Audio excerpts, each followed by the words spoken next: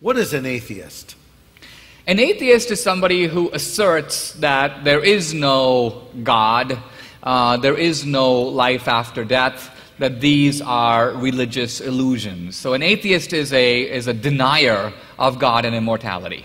Do you think that most people who say they're atheists really are atheists? And how do you convince an atheist that there is a God? If someone says to you, I don't believe there is a God, what is your response to that? Okay, well, a couple of distinctions. An atheist is different than an agnostic. An agnostic is someone who says, I don't know. Yeah. There might be a God, I just haven't seen enough evidence for it. I'm open to the possibility, but I'm not convinced. That's the agnostic. It means A, I don't, and gnostic, knowledge, I don't know. The atheists divide into two camps. There are the intellectual atheists and what I would call the moral atheists. Mm-hmm. In some ways, the moral atheists are more interesting. That's the camp that, like a Dostoevsky would be interested in. Moral atheism is not, I don't believe in God. Moral atheism is, I don't like God. I reject the God that is here. Mm-hmm. Why? Because I think he's a monster. I think he's a tyrant. I don't know why he killed my sister. I don't know why he's the kind of God he is. That's a different kind of quarrel than someone who just says, oh, gee, I've got science, I don't need God, science answers all my questions. The intellectual atheism is very different than moral atheism. And if you look at the leading atheists, some of them fall into one camp and some of them fall into the other camp.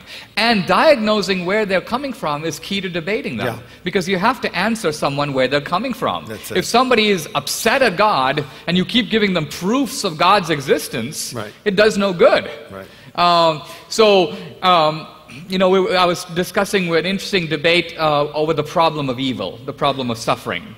And this guy kept saying, there's so much suffering in the world, and he said, I just don't see how there can be a God.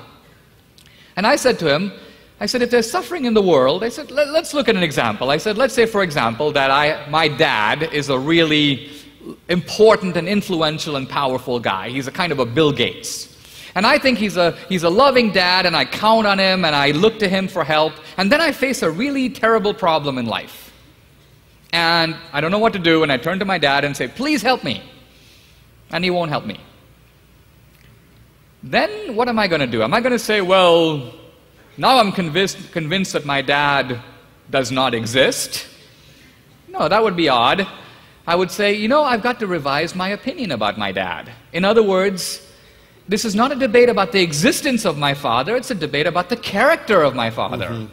So a lot of times when we're debating God's existence, what people who don't like suffering are saying is, we don't like the character of a God who would allow this. And that's a different debate than we doubt that there is a God at all.